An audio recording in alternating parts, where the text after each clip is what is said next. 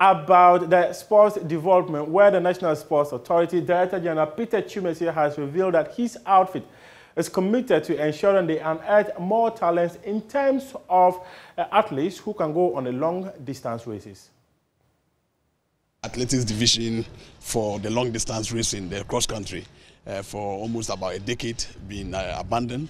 I think the government of Excellency Nana when it came up, our sports also need to be given the chance for development and promotion. And so he tasked us to ensure that we evenly spread out our investments. And I think athletics is also one of the areas I think you know very well that Ghana has been doing so well, except that maybe probably attention that was given of the bit limited staff, most of them coaches and technical. That means that we're able to spread out to put officers across the nation, about 16 administrative regions now. We have all of our officers who are there working in partnership with the Ghana Athletics Association.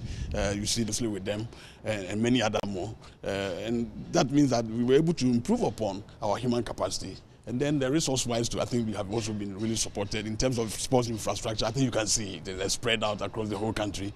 So what was really necessary for us was to really this in 2019. Then we went to also a Jumako Central region. We were in the north, western north, the Seshibi also, and then this one was Achimoda. I think if you look at from the time we restarted, and then all the various competitions that you see progression.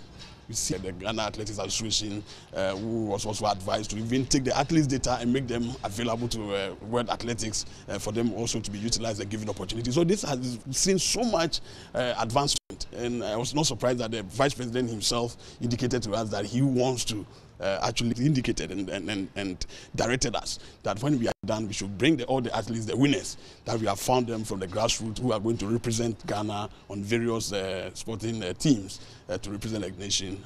We should bring them over to his office, the presidency, and that's exactly what and that's what we have done now.